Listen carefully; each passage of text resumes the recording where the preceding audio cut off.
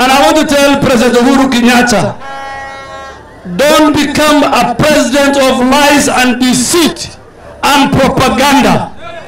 You know, for the last 4 years, when myself and Professor Kindiki were leaders of majority, you tried day and night to scheme using your friends like James Orengo to bring an impeachment motion against the deputy president.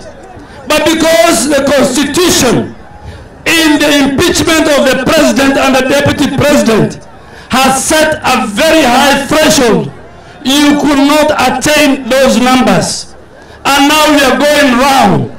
William Ruto became an acting president when he went to Hague, where you were facing serious crimes of humanity. William Ruto held brief for you as an acting president, and he gave you the seat when you came back. Mr. President, the man you are propelling, your puppet, your project in the name of Kitenda Willie, is a man in the history of the Kenyan Constitution who has committed the worst treason by purporting to swear himself contrary to the Constitution. Raila and your body should have been the one who should be accused of very high treason because he purported and he saw himself as a president when the people of Kenya, in their majority, elected you and the deputy president.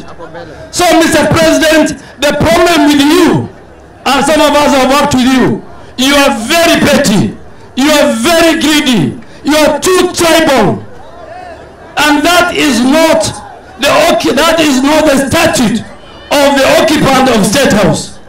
Do not turn State House into a tribal center. Do not speak your mother tongue. President Moi never spoke his mother tongue.